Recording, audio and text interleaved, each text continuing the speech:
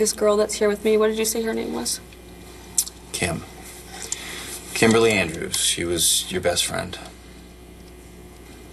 She knew about this, that I had plastic surgery to look like my sister so I could steal her fiancé. Yeah. She wasn't exactly thrilled about it, though. Oh, is that why she's not around anymore? Oh, good. I wanted to see Liam before I left. Oh, that's adorable. He's a baby seal. Natalie's idea. Oh, it's too cute. Mom, What? where is your costume? Right here. Oh, I see we're going all out this year. Not feeling it? Honey, it's going to be a great deal of fun. Okay? How are you feeling? I'm better. Good. What do you mean feeling better? Are you sick? Because Liam can be a handful. No, it'll be fine. Liam and I will be fine, won't we? Mom. Sweetheart, your father just was running a fever earlier. Oh, for heaven's sake, I was just feeling a little warm. I know. But we called the doctor and he sent over medications. It's not catching, if that's what you're worried about. Well, no. That is not what I'm worried about. I'm worried about you. I mean, Liam has been fussing because he's teething and his stomach's been hurting, and he's probably at least going to have his diaper changed twice. Well, Jessie's here, isn't she? No, Jessie took bariatric treating with Ford. Maybe we should get a sitter. No? Oh, no. We'll be fine. If the kid fusses at me, I'll just fuss right back at him. Oh, boy. Mom, I hate to ask this of you, but would you be too terribly disappointed if you stayed here with Dad and missed the party? I mean, I would do it, but... Darling, don't be ridiculous. You're the guest of honor. Of course I will stay here with Liam and your father. No. You can't do that. Thank you, Mom. I'll You're take some welcome. pictures. Thank you. You don't have to miss the party on my account. As long as she doesn't miss my wedding. I'm not going to miss your wedding, and I'm very happy to stay here tonight with Liam, just assuming that his grandfather agrees to share him with me. Oh, that could be arranged.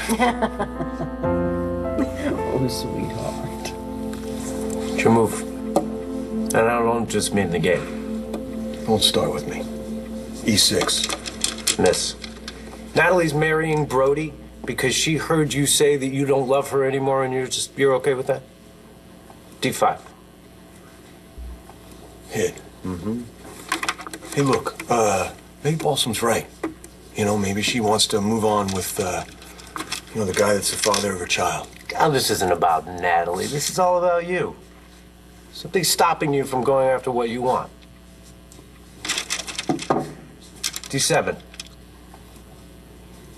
Hit. Yeah. Hey, look. I get it, all right? When Marcy and I lost Sam, I didn't think I could sink that low. We lost our future, we lost our dreams, but you know what? We made new ones. Okay? You can too. Can I answer the door now?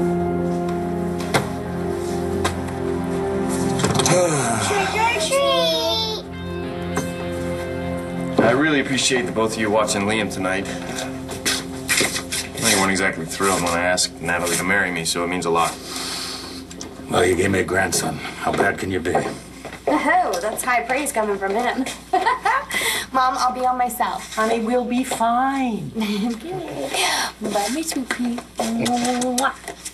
Cake. Have a good time. Have fun. Okay. Enjoy. Thank you. Good night. Thank you. Well, that was almost gracious. I have my moments. Yes, indeed you do. Oh, Liam, Kim? Natalie and Brody have brought in the mail. It's over there on the desk. Okay. Liam and I were going to go find the blocks. Okay.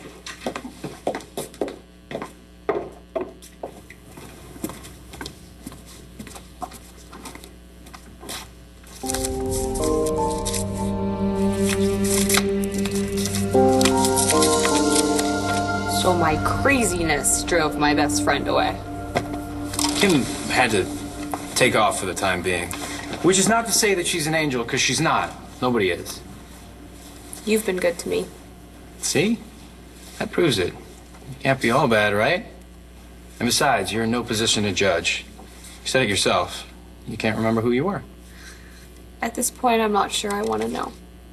Hey, look, I can tell you that anything you've done, it's been out of love. I mean, that scheme to take over your sister's life. Look, It didn't come from some evil place. It came from your heart. You fell in love with Rex. And it just got out of control. I mean, you were so in love with him that you'd do anything for him. What's wrong with that? I can't make you a bad person. What do you think? You look good. Yeah? Like I'm ready for some swashbuckling? What's swashbuckling? I have no idea. But who cares? We are gonna wow them. Aubrey did a great job putting these costumes together. Yeah, but where is she? Where's the third musketeer? At your service, sir. Where'd you learn how to do that? Saw it on a movie once. And your dad let me try it out on him. Figure I could use the practice. Yes, I have no technique. And he did show me how to do this. Cool. I knew you were holding out on me. It's on the wrist, see? Hey! We need a picture. Where's the camera? I don't know. I'll go look for it. Being Porthos is so bad, right? It's fantastic. Actually, I still can't tell them all apart. Me neither. Oh, wait a second. What? Gotta make sure your camera ready.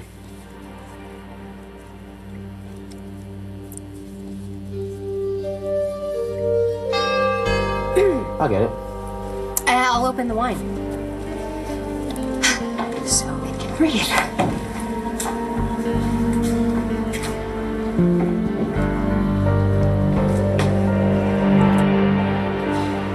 Cutter, you just told me that I was planning on replacing my sister.